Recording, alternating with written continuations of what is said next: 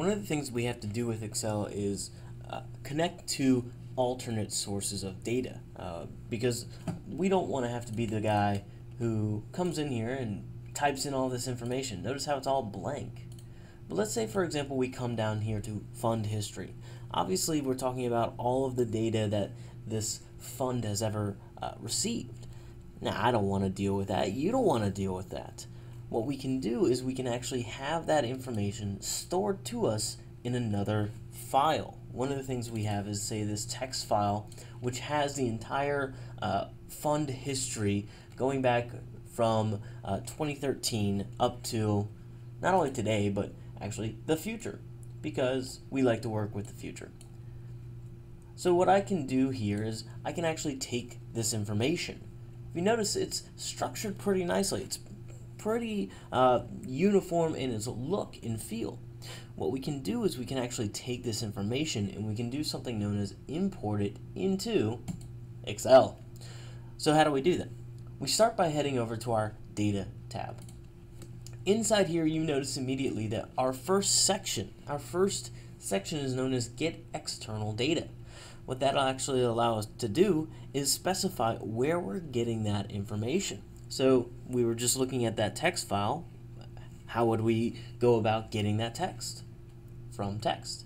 If we click on this information, we get an immediate dialog box asking us where we want to grab that from. Now, it's wherever my other files are that I've downloaded accordingly, and mine CH history. As I click import, I get a nice little wizard that kind of walks me through the process. So say, for example, if we kind of look at our wizard, you see I don't really need rows 1, 2, 3, 4, or 5. I actually don't need that information. So what I'm able to do is, well, I maybe want 5.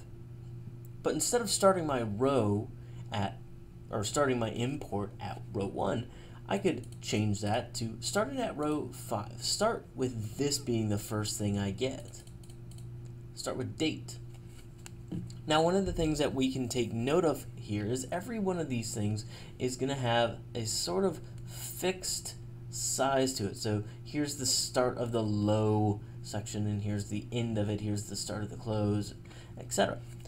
So what we're able to do is maybe we can use that to our advantage by saying each field, each one of these kind of columns, even though they don't exist as columns yet, can be its own little thing.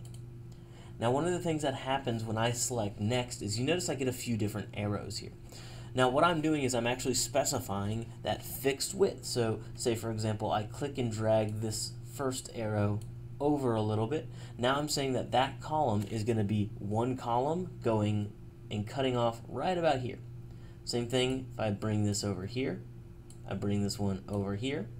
I bring this one over here, and now I don't need this guy at all. I actually can, I don't need to do this. I don't need to. What I can do is I can delete that by simply double clicking on it. That'll get rid of it. No problem either way. Now what I can do is I can hit next, and it allows me to take what I've seen, take what data I'm importing, and give it a little format. So say, for example, that first section. Right now it's set to general, but you know, the header is telling me it's a date. So why don't I just specify it's a date? Now if we look at it, you know, we're seeing 2013-04-01, you know, April Fool's Day. January, February, March. Yeah, April Fool's Day.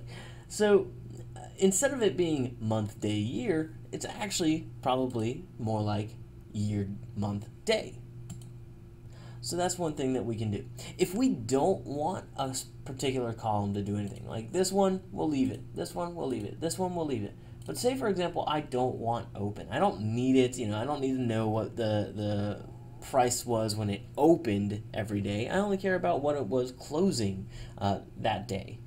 So what I can actually do is I can come in here and I can say, do not include.